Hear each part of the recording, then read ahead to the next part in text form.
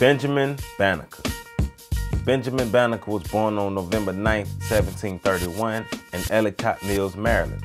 His parents were Robert and Mary Banneker. His father was from Guinea and his mother was the daughter of Molly Welsh, an English indentured servant. Banneker's parents were free, so he didn't experience slavery. This would help set the course for his brilliant future. He was taught how to read by his grandmother Molly, as well as attended a Quaker school early in his learning. Banneker no longer attended school once he began working on his family's farm. With the exception of what he learned from his grandmother and the Quaker school, Banneker was self-educated. He was known as an avid reader, learning as much as he could as often as he could. He also began mastering mathematics and developing problem-solving skills. By the time Banneker was 22, he built a string wall clock, which he modeled after a pocket watch. The most brilliant thing about the wall clock is he had never seen one before he created his. He used wood and his pocket knife to create the clock. It is stated that the clock still worked even after Banneker's death. He even taught himself astronomy, and it would pay off for him later in his life.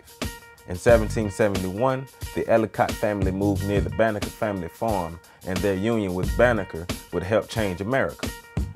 Andrew Ellicott was appointed by George Washington to survey selected pieces of land on which to build the nation's new capital.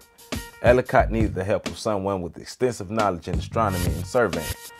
Banneker was recommended by George Ellicott and later hired. In 1791, both Andrew Ellicott and Benjamin Banneker traveled to what is now known as Washington, D.C. and began working on the surveying project. They worked diligently to map out the boundaries that would make up the land for the nation's capital. Working with the Ellicotts, Banneker was able to gather a significant amount of information on astronomy, which he used to complete the ephemeris he was creating. The ephemeris was a series of calculated solar and lunar eclipse predictions, which helped Banneker complete his almanac. In 1792, Banneker sent a handwritten letter to Thomas Jefferson criticizing him about his slave-owning practices and inhumane views toward blacks. Jefferson acknowledged the letter and responded to the letter. Both Banneker and Jefferson's letters were later published.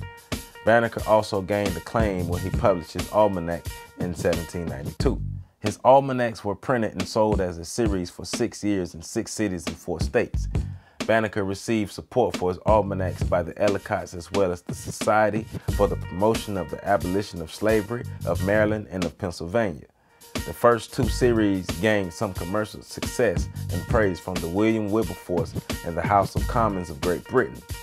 On October 9, 1806, Banneker died at the age of 76 but left a legacy to be remembered.